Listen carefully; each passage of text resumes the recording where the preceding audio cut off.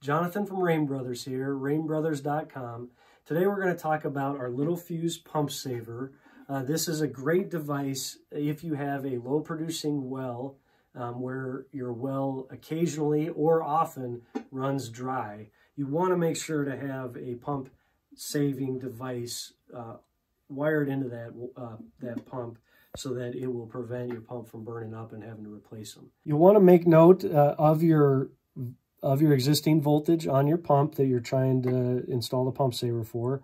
We have this model available in 230 volt and 115 volt. Also, you'll want to note the horsepower of your pump, because our standard pump savers are good up to 1.5 horse rating on your pump. So if you have a larger pump, let us know. We can get you a bigger pump saver. The wiring of the pump saver is very straightforward. Just like a pressure switch, it has an in and out on either side of the device. So this gray wire is our supply going to the pump.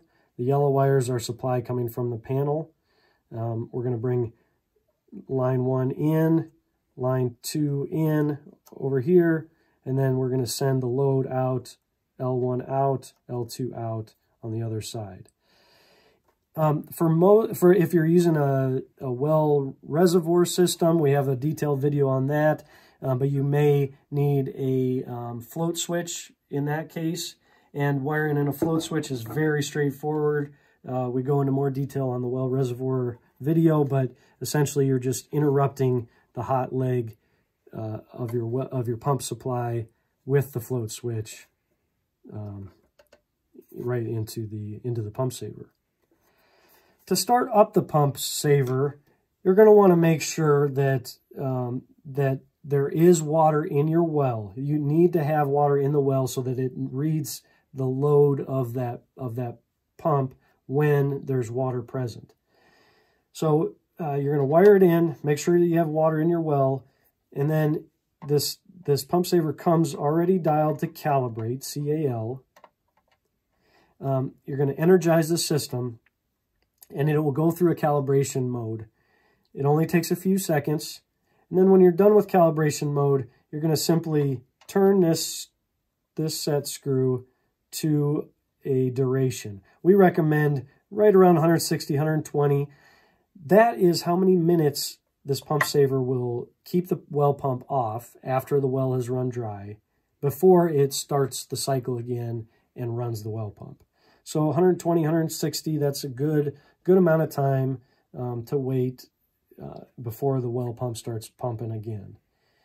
After that, you're going to just replace the panel and put the screw in, and you're good to go. This pump saver can be installed anywhere in line with the wiring to the pump. It can even go outside by your well casing.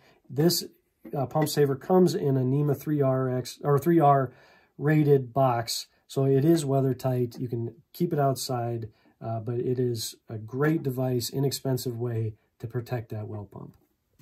As always, thank you so much for watching. This device and all of our other pump products are available on our website, www.rainbrothers.com.